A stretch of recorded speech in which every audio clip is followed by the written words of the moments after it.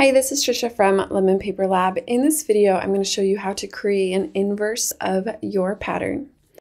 Currently, I have open one of my Photoshop templates that you can use to create digital paper packs. This is part of my product, Digital Paper Lab, and I'll leave a link to it in the description. But I just wanted to demonstrate why I create inverses of my patterns. So here in the patterns panel here, I have my essential patterns set here, which does come with Digital Paper Lab. But what you'll notice here is we have a polka dot pattern and then we have its inverse. So just to demonstrate for you here, I'm going to go ahead and open this pattern layer here. We're going to select this first pattern here, and then I'm going to go ahead and save this, Command or Control S. That way it will be updated within my template. And then I'm going to go jump over here. And then as we can see, the pattern has been updated and we see our pattern, and we can zoom in here a little bit here just to see our polka dot pattern here. I could export this pattern as a digital paper pack. We'll jump back over into the pattern layer here.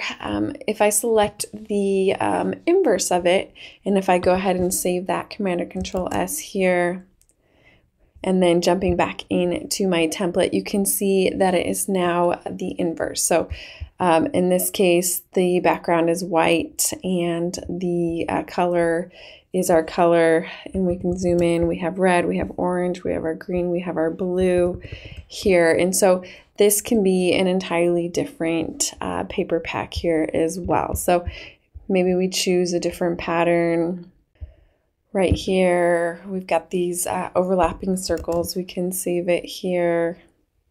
And then we can create digital paper. I'd probably scale it down a little bit there, but we have our this version of our pattern, and then you can select the inverse, save it, and then you'll have the other version with white as the dominant color versus the color here. So I just wanted to show you an example of why I like to save inverses of my pattern. It's especially helpful when using a template like this. So let's go ahead and I'll demonstrate how to create an inverse from one of your patterns. So I'm going to go ahead and open a new document here. I'm just going to use the dimensions of 1200 pixels by 1200 pixels. Resolution set to 300 pixels per inch, color mode RGB color, background content set to transparent, and then I'm going to go ahead and create that document. Let's just demonstrate this with creating a polka dot pattern. So I'm going to access my ellipse tool here, and then we'll just hold shift and draw out a circle. Using the move tool V, we can bring it to the center of our document here. And then I'm going to zoom out a little bit here. Let's go ahead and turn on our pattern preview mode. So we've got view, pattern preview here. And then I'm going to duplicate this. So you can right click to duplicate layer. Also on the canvas here, I can hit Option click for Mac, Alt click for PC, and just drag it to the corner here. And then I will get my polka dot, repeating polka dot here. With the pattern preview mode open, you can now save this as a pattern. So one way to save your pattern is go to Edit, Define Pattern. If you have your Patterns panel open, you can also hit this plus icon to save your pattern. You can give it a name and then just click on OK. So we have the start of our pattern. I'm going to go ahead and turn the pattern preview mode off. So we'll go View, Pattern Preview, and then I'm just going to highlight both of those layers and then just group them so I can easily turn off the visibility there. We'll just click to add a new layer, and then from the Patterns panel, I can just drag my pattern in to create a new pattern fill layer.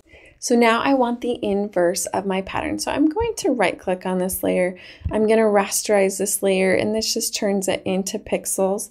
So I can command click or control click on this icon, and you'll notice that it selects the pixels here. We are then going to go to select the inverse. And then I'm just going to create a new layer, and I'm going to fill those pixels in with my foreground color, which is black at the moment. So I'm going to go Option Delete for Mac users. That will be Alt Backspace for Windows, and that will just fill in those pixels there. And then I'm going to go ahead and deselect those pixels, Command or Control D, and then we can just turn off the visibility of this layer here, and now we can save our inverse. So let's go ahead and save that as a pattern, and then we'll click OK there. So let's just go ahead and test that over here in our document. So I've got my original one here selected, and then we'll go ahead and save this so it's updated within the template here. And then jumping in, we have our polka dot pattern here. And then if we also want to create a pattern pack of the inverse, I can select the inverse here. We'll save it.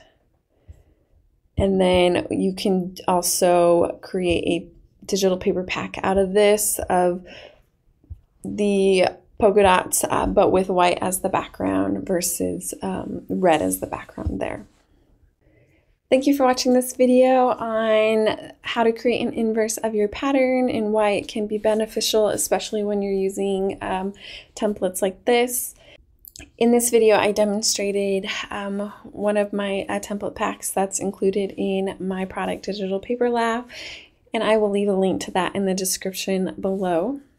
If you like this video, go ahead and give it a thumbs up and leave me a comment below. This is Trisha from Lemon Paper Lab. See you next time.